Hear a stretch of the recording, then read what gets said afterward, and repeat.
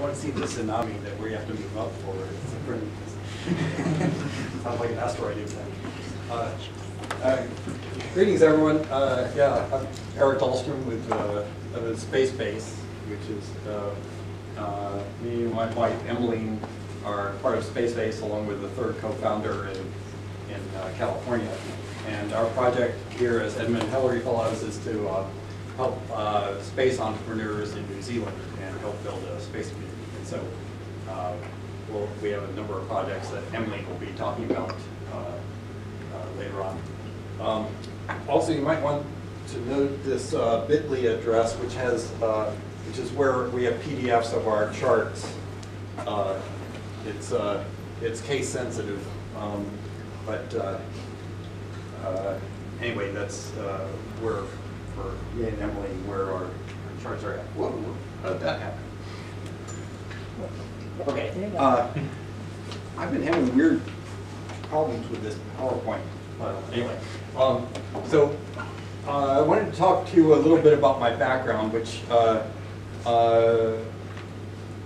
worked as a space engineer for many years, and my background is unusual, and also Emmeline's background is unusual. We'll tell you non-standard stories here. But this is the, I started out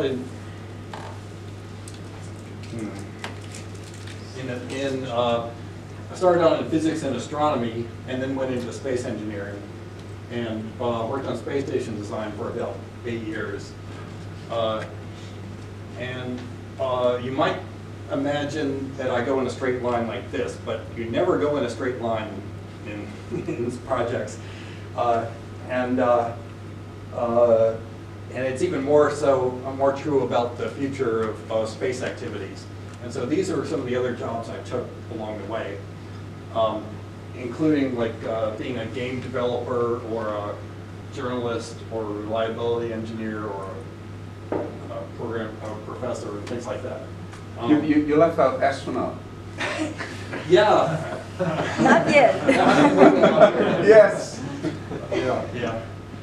There's a story about why my astronaut application was rejected. So I talked to the communists about a U.S. shuttle visiting the Mir space station before it was popular. Got an FBI file for that. But yeah, sorry about the flaky PowerPoint. So anyway, I followed basically a lot of different projects, whatever was interesting at the time. And so I started in physics with black holes, and worked on the Cosmic Background Explorer to look at the origins of the universe, and worked on the infrared astronomy satellite, mapping the galaxy in radio.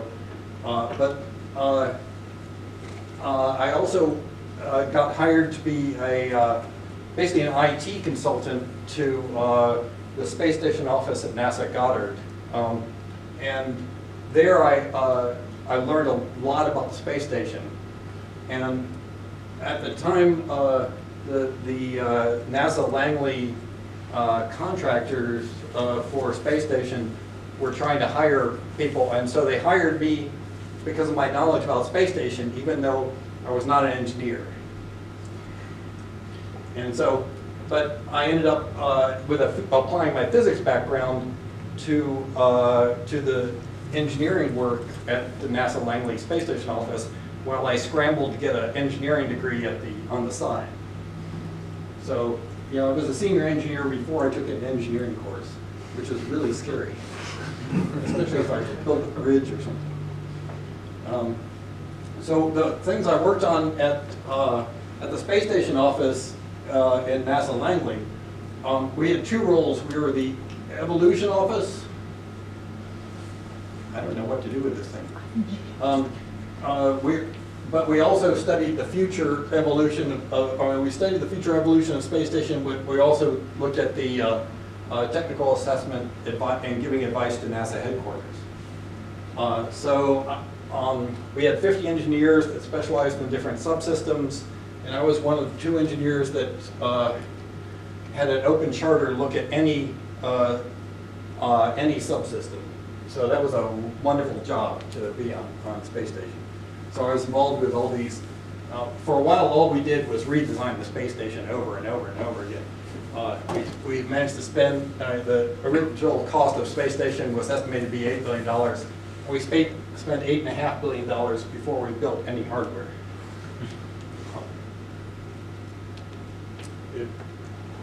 So one of the things I worked on was the early conceptual design of the docking tunnel between the U.S. and Russian systems. And so I always feel like some ownership about those little tunnels. If I see them in the movie Gravity, it's like, oh, thank you. And this is about what the space station looks like, although this vehicle returned to Earth, and this is the one that has the patched hole in it. So the tunnel we worked on was the first connection between the U.S. and Russian systems. And here's the video of the assembly sequence. It's almost 20 years since the first part was launched in November 1998. Keep in mind that every piece that comes up is coming up on either the shuttle or a Proton launch or a European or Japanese vehicle, and it's costing, in the shuttle case, $1.6 billion per delivery. And so, these parts, so it adds up to be about $150 billion when the original estimate was $8 billion. We always assumed in our designs that one of the first things up would be the windows to look at and control the assembly. But actually the window cupola was about the last piece that was added. And so all this was done, all this assembly was done using video cameras and television cameras on the arm, and all done almost blind by the astronauts inside. The Japanese module didn't change its design since the early days. Everybody else, the Europeans and US, shrank their modules down. So the Japanese used to be the smallest module, then they ended up being the biggest one just because they didn't change the design. And there, finally, the windows arrive.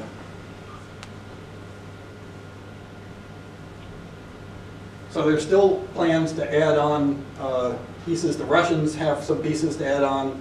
The plans to add on attached vehicles on the front. There's arguments over who gets to add on what. And but this is basically what it looks like inside. It looks like outside. It's 109 meters one side to another, about 420 tons, and the interior pressurized volume is like Airbus 380, and so so one thing that's funny is that the 6 astronauts that are normally on board, they rarely see each other while they're working. They only get together for dinner. And actually, they hardly ever see the Russians until on the weekend when they go visit the Russian side. Here they are assembling the truss over New Zealand here. So we did have some failures of imagination.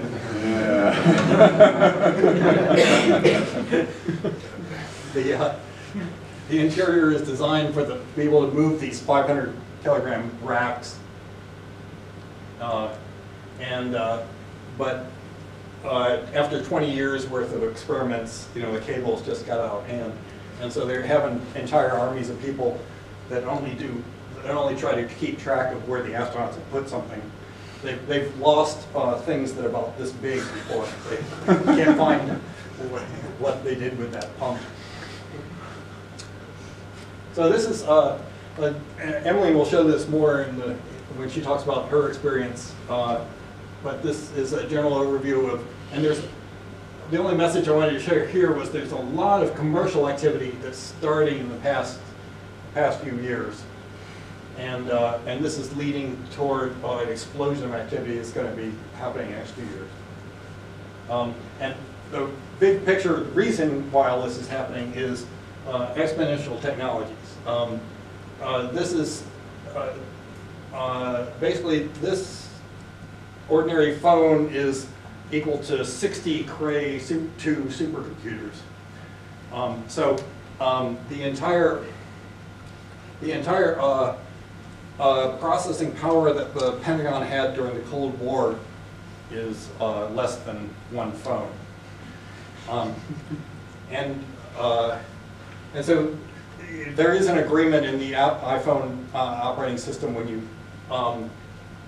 you turn on your phone for the first time, it says you have to click through yes, you will not use your phone to design nuclear weapons.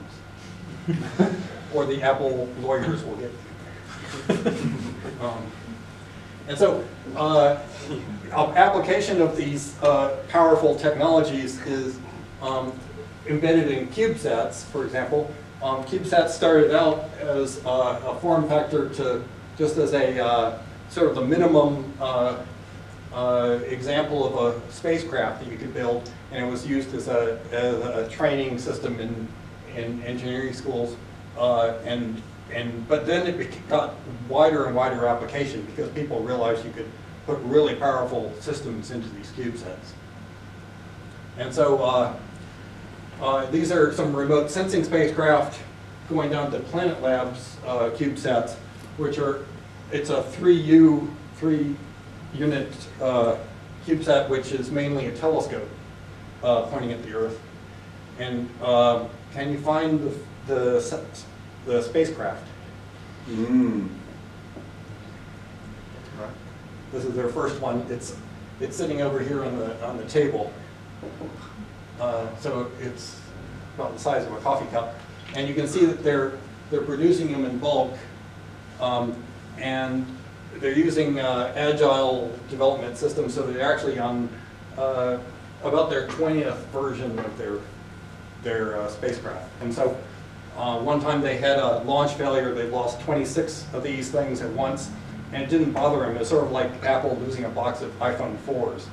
They said, oh, don't worry, we're on the next generation, we don't care. So, so the planet now has about, I think about 250 of these things in orbit, and is looking at mapping the Earth every day with food security, environmental disaster response. They're often the ones that, if you look at an article about what North Korea is doing with their facilities, it's planet imagery. Here is, you can see the launches over time. Just in the last few years, Planet has exploded the number of satellites being launched. This is them packaging the satellites. They've launched 80 of them at once on this Indian satellite, and this thing just shows some of their CubeSats being tossed out by the launch vehicle. And the whole point is to create this line scan system where the CubeSat allows you to put these sensors distributed through the orbit and allow you to image the entire Earth every day. And so here's this tiny little CubeSat taking images continuously. This is their test launch, test deployment from the space station. So there's other exponential technologies. Now that chips are fast enough to do high-frequency electronics, you can replace the electronics in a big tracking station with this little guy. So it's actually, all the smarts are in this chip right here. And the chip is operating fast enough so it can actually process in real time the frequencies that are coming down. So you can tune this to all sorts of different radio frequencies, and Spire is using that to track ships in the middle of the ocean. This is another example. I worked on this hyperspectral sensor for Raytheon, $700 million. half a ton. It's now been replaced by one chip. It's still expensive, $50,000, but you can put this on a drone. You can, they're flying this in aircraft right now over in New Zealand to map the health of vineyards.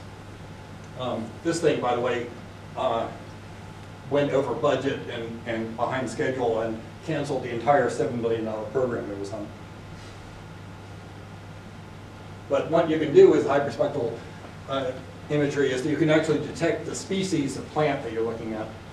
And so there's potential in the next few years to map all the invasive species in New Zealand based using hyperspectral imaging. Another 3D, another exponential technology are 3D printers. These are some students of Emily and myself when they were developing a project to create this company Made in Space. They tested the 3D printers on the parabolic flights.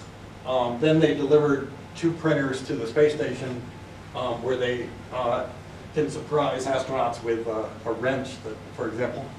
It's great because it's like a microwave, but the astronauts don't know what's inside until they open it up. Oh, my wrench! What do you know? And then, and now, I think this coming year they'll be testing a outside 3D printer on the space station to build really giant structures in space. And so, if you have a chance to go to a hotel in space, it might be built by a 3D printer, and so you might be the first ones to get there and open it up, and you find the hotel is completely built. So we'll see if that works. But here's another of their wrenches. Right now they're just demonstrating with plastic interior. They have I think 3 material printer, and they're also doing a printing. Fiber optics that they're for delivery on the Earth because it's 100 times more pure fiber optics. Also, something that's coming up is there are about 3, maybe 5 companies that are competing to provide internet to the entire world from low Earth orbit constellations, and so they're all competing to provide gigabit speeds anywhere in the world, and which I imagine will make remote parts of New Zealand property even more valuable if you can just be sitting in the mountain and connected.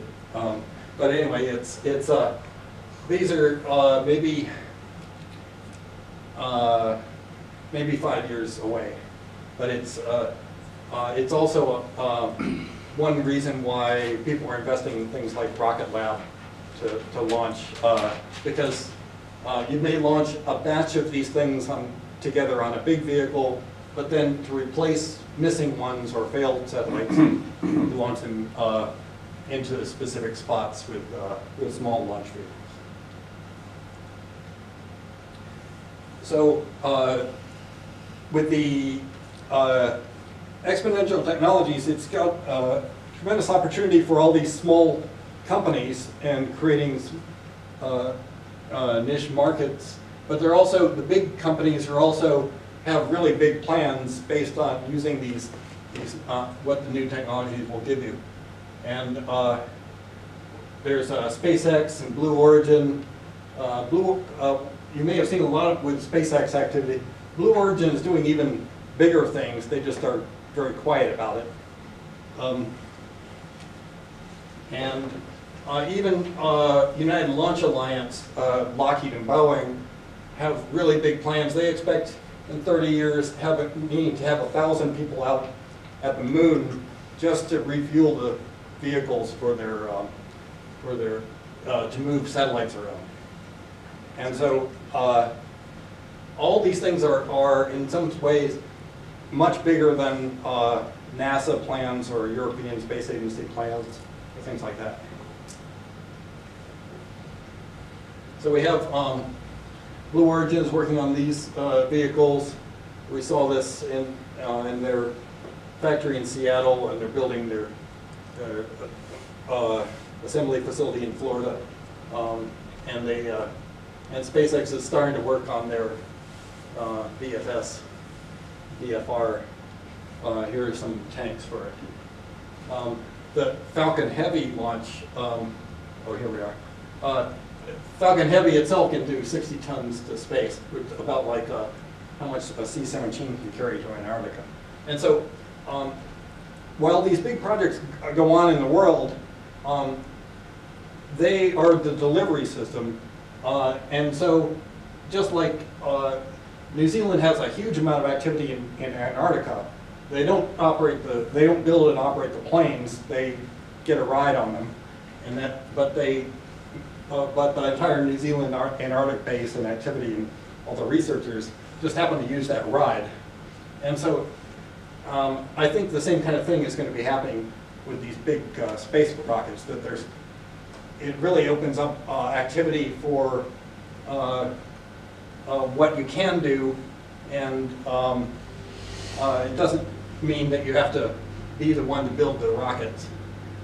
For the big rockets, the new trend is to reuse or land the booster phase and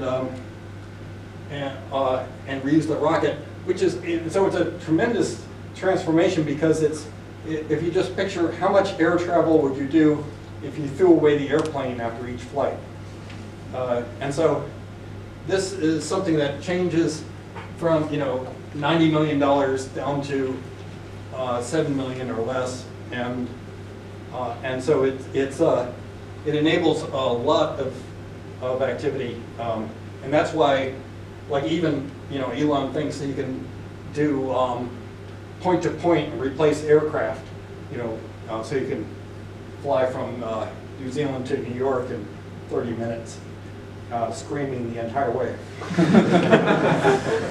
So here's the Falcon Heavy landings, where they landed 2 boosters at the same time. So these boosters are about 23 stories tall. So we have the big Falcon 9 and Falcon Heavy and even larger vehicles being designed or reusable. They're sort of eliminating these scale vehicles. Lockheed Martin is really worried about their Atlas.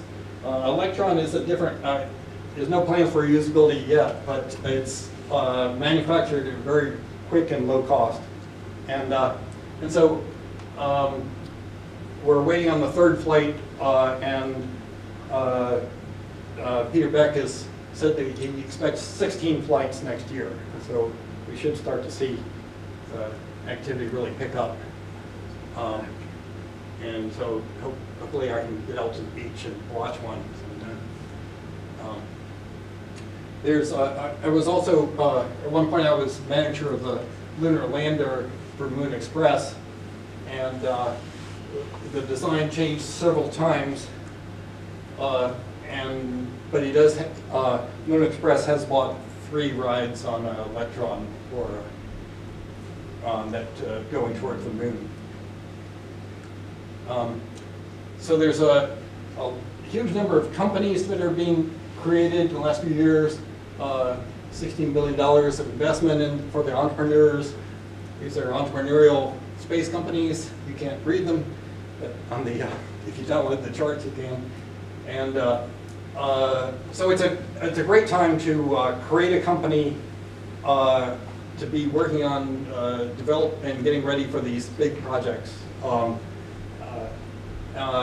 One thing that I learned through my experience is that people I went to school with or worked with on one project, I kept coming back and encountering them on other projects.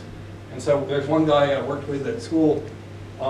I've worked for him, he worked for me 4 different times. And if you want a power beaming system on the space station, he's the guy to see. So anyway, it's really bizarre how people that you form an opinion of from a study project, you end up making a decision about their career later on. So you have these big projects out here, but there's a whole lot of, basically these big companies are working just on the transportation system. Everything else needs to be filled in.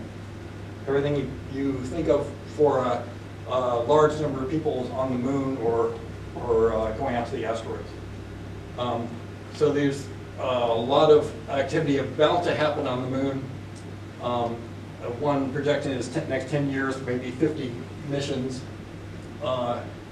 And there's all these different, Europe has a big project.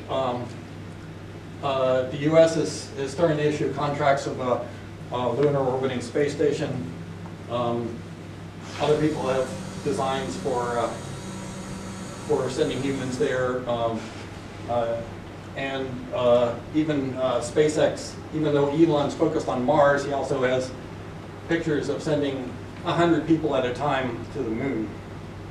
I never thought you'd see a winged vehicle landing on the moon, but he thinks his design will work that way.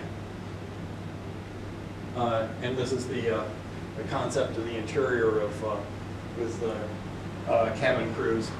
And the reason for the moon, going to the moon, is the lunar resources, things like iron and titanium, oxygen, silicon, things that you need, raw materials for building a base or solar arrays or things like that, and also about 1 billion tons of water at the poles. About the quantity of water is in Wellington Harbor here, and so one container worth, of water, like a shipping container, is enough to rocket fuel to transport things off the moon. But you need power to do that. And one of the companies we're working with in New Zealand is a startup that wants to make solar arrays on the lunar surface. So maybe and part of the motivation here is that it's easier to get things off the moon into even to Earth orbit than it is from the surface of the Earth. And one big application is building solar power satellites and transmitting it to Earth. So you create a large amount of energy without global warming. So I'd love to see the solar system, energy system taken over by a New Zealand company. Here's a Lockheed design. They're building this vehicle now that's going to be able to land sideways on the moon. And one area that we're probably going to be more familiar with in the future is the peculiar orbit arrangement, gravity field of orbiting around the Earth-Moon system, where you can actually cycle between these stable points. And so you have these Lagrange libration points you can actually move between fairly easily, and only tens of meters per second to move between these things instead of thousands to go in a direct orbit. So here's one vision of the future of Patrick Collins, where he imagined if you got the price low enough with these reusable rockets to get 5 million people a year into space, which is only 2% of the tourism market for space, according to the surveys. And so one thing is that every weekend the tourists of the world spend more than all the government space budgets of the world. Emily will talk more about the tourism aspect of this.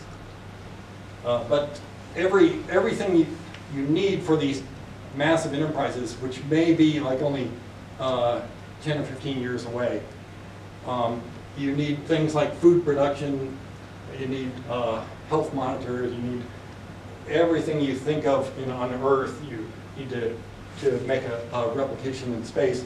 And these big companies are only looking at the transportation side. So they're leaving it